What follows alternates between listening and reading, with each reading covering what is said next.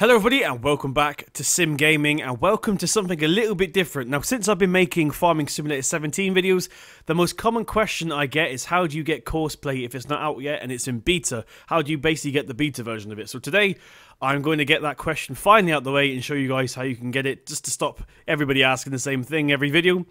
Now, before we do that, I cannot stress enough that the mod creators and myself are not responsible for any damage done to the save games or the game files themselves due to this mod being installed, because it is in beta, so we can't guarantee that it won't break anything. So, if you're willing to take that risk and you want to install it anyway, what you need to do is head over to the GitHub website, and I'll put a link to that in the description box below. And that page should look something like this. You should have loads of .lua, or luas as I like to call them, and image, sounds, translations, all that good stuff. And we want to click this big green button here that says download, and you want to click download zip file. So we're just going to save it to our desktop for now by clicking save. Okay, so once that's downloaded, you want to go ahead and open that up by clicking on it. Now, you do need 7-zip, WinRAR, WinZip, whatever. I'm personally using WinRAR, but it really doesn't matter.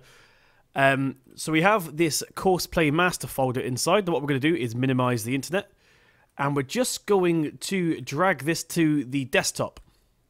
Like so. We can go ahead and close WinRAR for now, and we go ahead and double click to open up this WinRAR-master file, and it's actually on the other screen. Bear with me. There we go.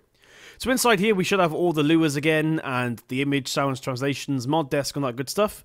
Now what we want to do is single click one, just like that, and on your keyboard press left control A to select all of them, right click, add to archive, .zip. Now, this is where we want to change it, so make sure it's on .zip. And this is a really common thing that people with Courseplay do, is they put ZZZ or ZZZ, depending on where you're from, underscore Courseplay.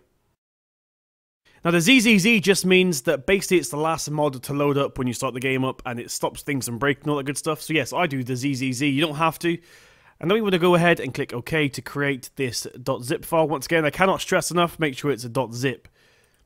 And go ahead and zip that up.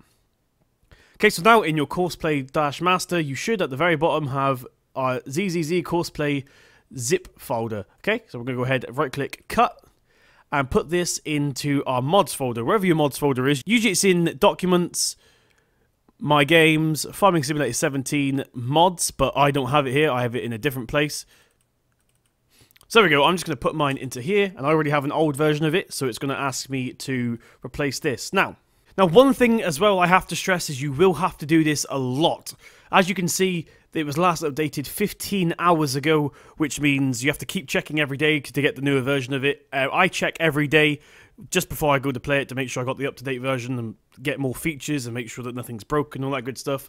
So yes, now you should have Courseplay inside your game. It works just the same way as it did in Farm Sim 15. So I hope that helped. If you guys did find this helpful, please hit that thumbs up button. It really does mean a lot. Hope I've helped you. I've been Sim Gaming. I'll see you in my next video.